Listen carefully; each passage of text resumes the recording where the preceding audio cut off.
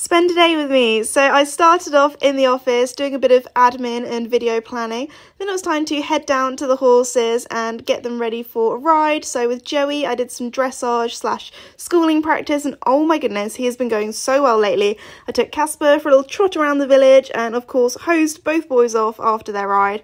Casper was absolutely disgusting, rolled in the muddiest patch. He does not look like a grey horse anymore.